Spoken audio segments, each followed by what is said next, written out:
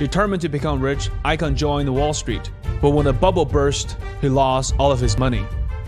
But Carl Icahn is a relentless man.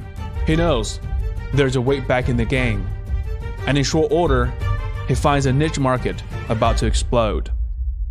I had a few bucks left, very little, and I said I got to learn something. So I read a lot about puts and calls, and in those days that was really the Wild West, the puts and calls.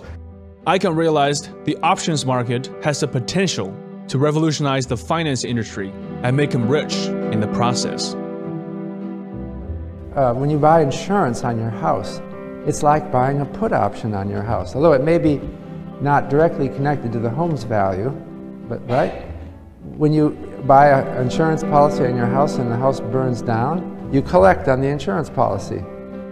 Well, the price of your house fell to zero.